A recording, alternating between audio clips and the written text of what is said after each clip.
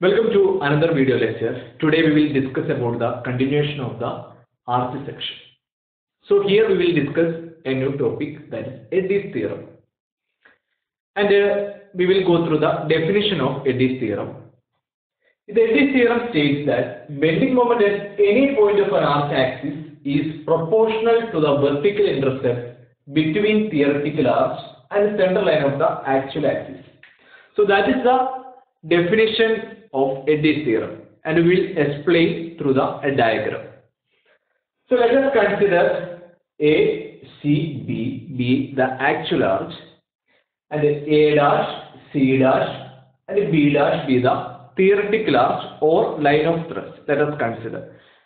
Then from the definition, note down that bending moment at any point of an arch axis. Bending moment at any point of an arch axis.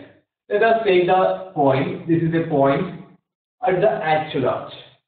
Okay, bending moment at any point.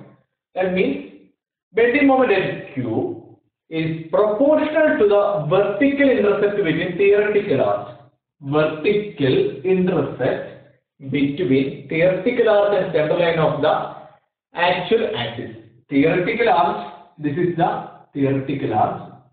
So it is. We have to prove that MQ is directly proportional to this distance, that is PQ. So this is our main intention to prove. Bending moment at Q is directly proportional to the vertical intercept between this theoretical arch and the actual arch, that is PQ in this figure. So let us consider, if you take a point, let us take the point P. Let us take the point P, and if you are taking the component tangential forces acting, and if you resolve this into two components, this angle is theta, so this value is going to be T cos theta, and here it is going to be T sin theta. So that these are the two components if you split. So the horizontal component will be T cos theta and the vertical component will be T sin theta.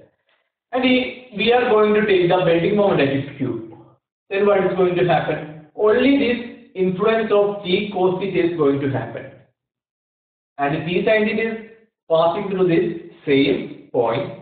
So the influence of T sin theta is 0.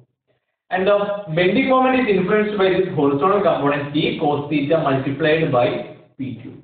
So the bending moment at Q is T cos theta multiplied by PQ. And if no loads are acting, if there is no loads over this arch is acting, so the horizontal component will be same throughout the arch. So we can say that bending moment at Q is directly proportional to the vertical intercept between the theoretical arch and the center line of the actual axis or actual arch. So this is based on the theorem, Eddy's theorem. I hope the section is very clear for you. With this, we'll wind up today's section. Thank you.